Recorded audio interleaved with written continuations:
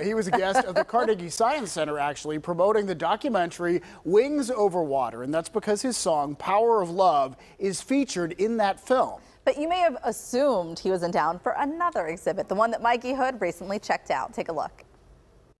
Hey everyone, can you guess what instrument rocked the nation?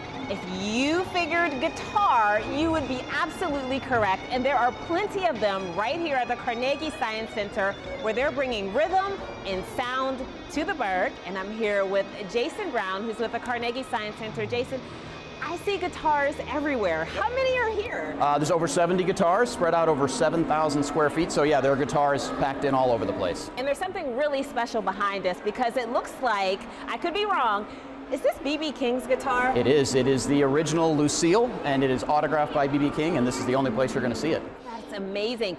There's also some other notable guitars here as well, right? There are. We have what's called the Cochrane Boostercaster, which is actually a steampunk version of a guitar that's put together from found items and other guitars. It's really amazing. And we have a 3D printed guitar called the ODD, and it is unlike others too because it is completely unique in the way it looks. It really seems like you all have everything, but what I really love is how interactive this place is, and this looks like the world's largest, biggest guitar here. That's exactly what it is. It's 43 feet long. It's the world's largest playable guitar, and it's on loan from the National Guitar Museum along with everything else because at the Science Center, if you can't play with stuff, it's just not the Science Center. Yeah, I've seen a lot of kids over here loving this guitar. Actually, I love it too.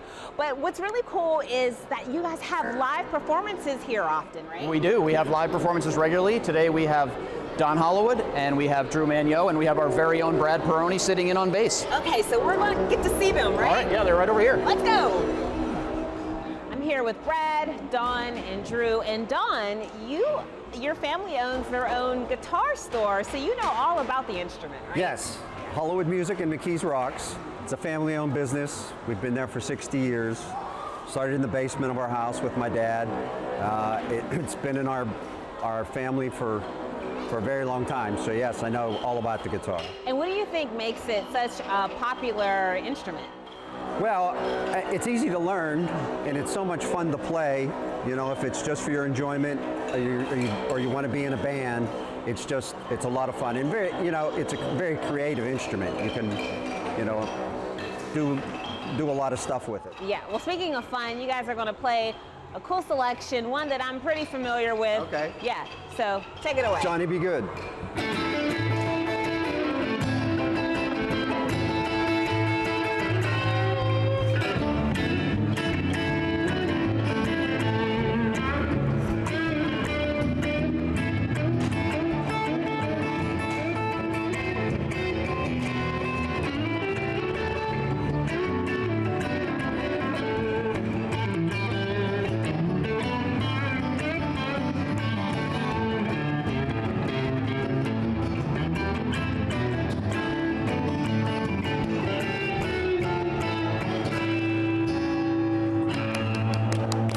Well done, gentlemen.